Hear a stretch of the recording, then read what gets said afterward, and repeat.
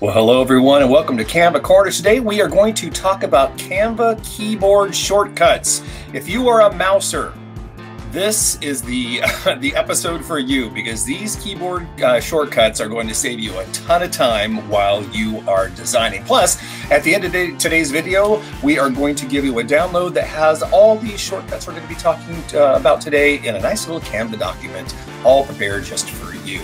If you are watching this in our live Facebook group, we want you to actually leave a note in the show notes. Let us know when is the best time for you to actually join in and join our tip live. We'd love to know what's going to work best into your schedule, so let us know that. If you're watching this on YouTube, make sure you hit that like button, you subscribe to our channel, and hit that notification bell so you can be reminded every time we do a Canva Corner, which, by the way, is every Wednesday. So let's go ahead and get started here. Oh, first of all, I want to introduce my guest and cohort and co-host, Jan O'Brien. Jan O'Brien. Hello there.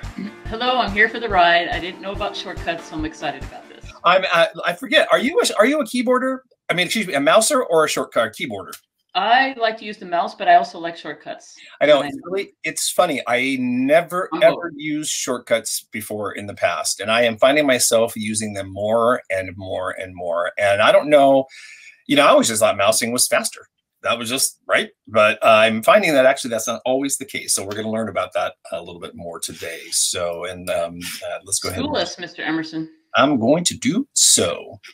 We are going to talk about shortcuts today. As always, I want to remind you that you can go to canva.com if you don't already have a Canva subscription. It is absolutely free. You can get the basic version for free, or you can upgrade to Pro for just $12.95 a month and get all of the incredible tools in Canva.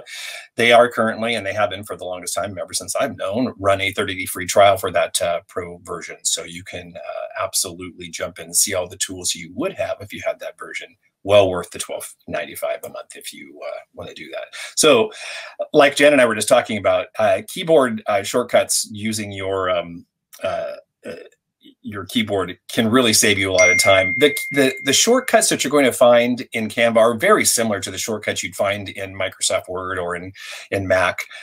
But for me, I can't believe the time that you can save by just using some of these shortcuts. So let's go ahead and jump in. So here's a copy of a design that we work on. And actually, we use this when we're promoting our Canva Corner tip. The first shortcut that I want to show you today, that I am constantly grouping things together. Do you do a lot of grouping, Jan? Yes, absolutely, because it keeps it all in alignment.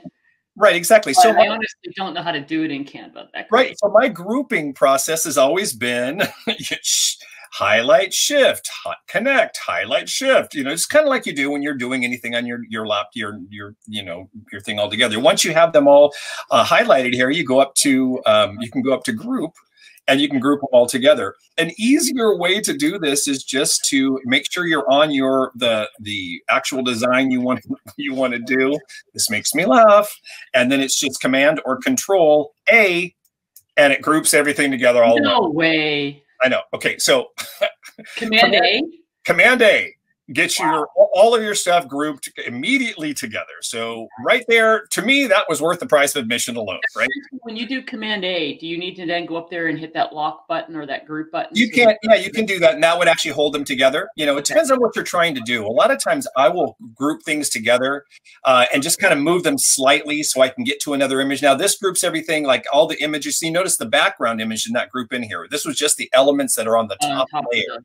Top layer. So remember, if you have a bunch of layers in your Canva design, it's probably going to only choose the top layer that's on there, which is typically all you want to do, because you want to group like things together. So Command A, it's a beautiful thing. If you just want to, that kind of brings everything in your whole screen together. If you want to get everything grouped, if you just want to actually group, Jan, you can actually shortcut for that. So say I want to group this top box, and I want to group the Facebook Live. So once again, Command G.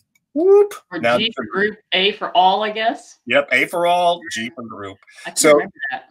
Easy as that. I mean, come on, right? Worth the price of admission already, man. I know, I'm telling you, exactly. A lot of times you want to create, or I create designs where I want to delineate text or delineate a photo or something, make there a definite, area that separates from another area. And I use a line for that. Well, they have a ton of lines over in the elements. And there's just, what I'm usually looking for is just a basic old line. Here, best shortcut ever. Ready? L.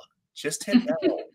Just the L key? Just when you hit the L key, boom! Oh, wow. A line appears. So now, can you change things, the elements? Can you change the width and the thing and all so that? here I'm going to show you the tip on the lines, because I'm always looking for a skinny line, and this damn fat line always shows up. Okay, that was where I was going. It gets a little bit frustrating, right? So the way that you actually do this, the easiest way to get a thinner line that looks a little more professional, I think, and isn't quite so chunky and in your face, is you just take the corner, you drag the line to the width that you want it to be. So there, a little bit smaller there, and then you can just you can pull it on out. That's easy peasy. Yeah, super easy, and there you go. So now we have a nice little line that divides our. And once again, what was that shortcut key? Not command. It's very, very difficult. Just L. L. Why didn't they make that easy, like with everything? I guess they couldn't really do that because you would type letters. Okay, but wait, there's more. I know that you're happy about having that line on there with your L, but if you click R, boom, you get a rectangle as well. Here, what about for circle? I hate to be so excited about the silliest things, right? But oh my God, I'm telling you. Just put a rectangle in? Oh my God, I'm going to use that. I know. But so, wait, can you do more than an L and an R? So let's go through this again. If you want to do an L, you want to do a line, L. You want to do a rectangle, R. If you want to do a circle, C. No way. There you go. Get out of here. This is the best part of this whole show. I'm telling you right now, I don't want to say I don't want to say you waste any time when you're. I have wasted. I'll say it. Because here's the thing. I think you're always learning, right? And unless you go in when you first get into Canva and you watch 10,000 videos, because there are 10,000 videos to watch, you have to kind of self-teach. Well, can I ask if this is a square? Is S a I square? think because I'm sure there's not, because you can make the rectangle a square. All right, fair enough. I don't think you should ever say never. Let's see what happens if we hit S. No. All right. So you'll have to eyeball your square. All right. Anyway, that to me is the best Canva tip I have learned. Oh my God. Thank you for sharing that, Matt Emerson. That was brilliant. I'm so excited. I'm going to go to Canva now and play. Another tool that I use all the time when I'm looking, especially if I'm trying to make sure that my images are where they need to be, either properly aligned, or if they're all the way to the end of the page, or I want to get deeper into the document. So I want to really bring that document in at the, so you really get a kind of a close-up of what's going on in your design. At the bottom of your screen down here, you'll see a little percentage sign. And on my Canva, where I have my screen ratio, it usually lands around 64 or 65%. And that's what fits in my screen. But I'm often wanting to go and make that either smaller or larger, either get a bigger picture or to get a smaller picture of what's going on in my design. And you can go in here and you can actually change this by typing in the actual, percentage you want. Like I want it to be 150%, or I want it to be 200%, or whatever. You can actually, here, let's try it. Command Control the plus sign, and it just makes your image all that. Oh, that's like a standard. Yeah, like I said, a lot of these are I didn't know you could do it in here, though. A lot of others are saying, yeah, but you can do all those. Most of them you can do right in here, Canva as well. Just for a quick pull in, like you're saying, to check the design. I'm telling you, you'll find this, especially if you're going to be doing stuff where you may be editing video and you're dropping presentation slides into a video or something, that you might not have the sizing quite right on some of your elements in there. And you don't really notice it so much when you're just looking at it one off, or if you print it out. But if you're watching the video back, you're like, oh, there's a little white space between those two elements that I didn't see. So I will often go in and get really close, like magnify it sometimes up to 250 to 300%, just to make sure that there's no white in between my elements. you know, and that's pretty granular, right? But Mhm. if you're trying to really do things that look as professional as possible, which we all are, to a certain degree anyway,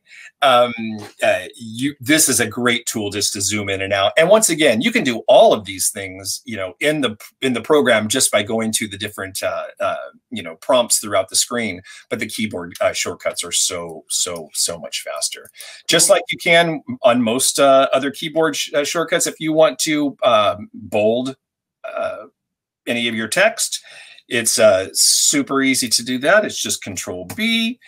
That was already bolded, so actually unbolded it. But see, if you click that, it will bold your text. If you want to make it all uppercase, it's Shift Command K. Well, that's already uppercase. Let's do this one. Shift Command K turns them all uppercase. So you know, a lot of them that are similar keyboard cutouts to the other ways you might have learned them. But I'm telling you, doing it in Canva this way is so much easier. And actually, honestly, I never even thought that any of these things worked in here until I really discovered it. And I actually kind of discovered it accidentally, quite frankly, because you can do, before in Canva, you never could do a real copy and paste. You could copy things on your element, but couldn't copy and paste from one document all the way to another document in Canva. You can now do that by, you know, you can either mouse it, or you can, you know, on a Mac anyway, you can Control C, Control V, and copy them, and then also move them to different documents as well. That was one of the best improvements they've done in Canva in a long, long time. Actually doing that whole copy and paste feature, because it really helps you if you want to, you know, duplicate your designs as you go, you go on. This is something that I thought was super helpful as well. If you want to bring elements to the forward or to the back. And this is usually something you're going to use with photos more than anything else. As a matter of fact, let's drop a photo in here so I can show you what I'm talking about. Let's just throw in this lovely girl working on her phone here. If I want to move her around as far as layer her, right now she came in, let's see, she's right behind the canvas. I'm going to bring her to the front. I can hit Control, and I believe it is this one. Let's see here. Yep, there we go. Now I don't know what these they're just brackets. You know where the parentheses are? Oh, that's actually on 9 and 0. Next to the P, I don't know what those little square brackets are called. Jan, do you know what those are called? No, but they're the shift to the upper yeah. brackets. Yeah, it's next to the P key. And like I said, you're going to have these actually in a document today, so you don't have to worry about, you know, writing any of this down. So I'll show you exactly where these are. But one of the brackets will put things behind. The other bracket will bring them out. So do you just use Command, or is it Command? Just Command. Actually, the only one that you really have to do the shifting on is with text. Okay. Everything else is just using the Command button. Command or Control if you're a Windows person. Yeah, exactly, or Control.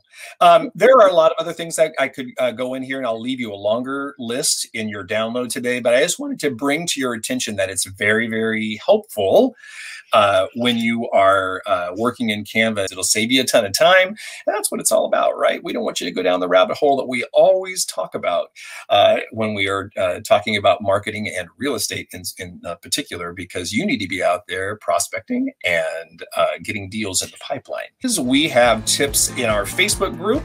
Every Monday we have a coach tip, Tuesday tech tips, Wednesday Canva tips, and then on Friday we have our WBNL podcast, new topics for coaching, motivation, and a little travel now and then, and things that are happening around the world on Friday, the WBNL podcast. If you have not joined our Facebook group, please go over to Facebook and jump into it. You can find us over there by searching WBNL Wanderers Club or Coaching Wanderers Club. You'll be able to find it that way. Until next week, I want you to get up, get out, be creative, and be forever wandering, but not lost.